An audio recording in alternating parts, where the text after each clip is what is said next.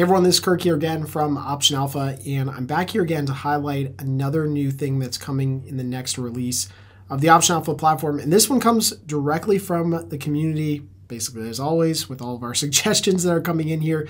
But you all are loving buttons. And we did a workshop the other week about bot buttons and how you can create buttons and how you can use them.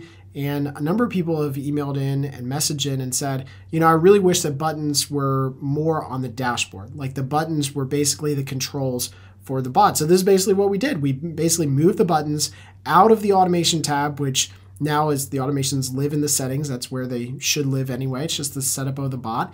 And we've moved the buttons to their own awesome dashboard right up top of the main setup for your bot. So now all of your buttons live right here. So you can see this particular bot has a number of custom bot buttons that I've created. And again, what's so cool about buttons inside of Option Alpha is that when you create these buttons, all they do is run an automation at the click of a button. You can have a button that checks for profits, like one off, like I just want to check for 25% profits right now, and then close all positions, right? That's that 25% check for a profit button. You just have that button here, you click the button, it runs the automation, done. You could have one for 50%. You could have a whole list of buttons here for your dashboard. You could have a button here that's customized with a little, red skull icon for liquidate all positions, right? And if you click that button, it just closes everything that the bot has open currently.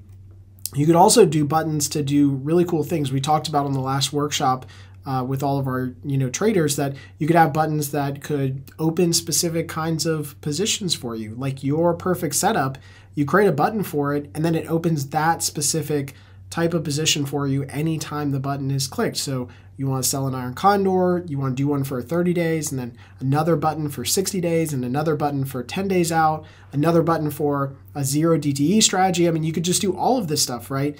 And so that you have this kind of hybrid approach for how you can start trading. So all of these buttons just go right here on your dashboard now, which makes it a lot more intuitive. Again, I don't know why we didn't do this before, but thanks for your feedback and thanks for everyone sharing, the way that they use it and how they interact with the platform, because that's literally where we learned that you guys wanted this on the dashboard. So we put it on the dashboard here now. So any bot that has buttons, this is where those buttons go. And then you can, of course, make any changes to those buttons by just going to the settings, going down to the actual button itself here. I clicked in the automation, but going to the settings of that button, and then you can just change it right here. So if you want to change the color of an icon or make it something different or change the button text, you have a lot more control here now than you did before. So you just make all those changes right there. Once you're good to go, you save those changes, and then again, everything's reflected right on your dashboard. So now you have kind of like a real, control, cockpit, navigation, whatever you want to call it for your trading, which is unlike any other platform out there. I think you all love buttons. We know that you love buttons. We love using them.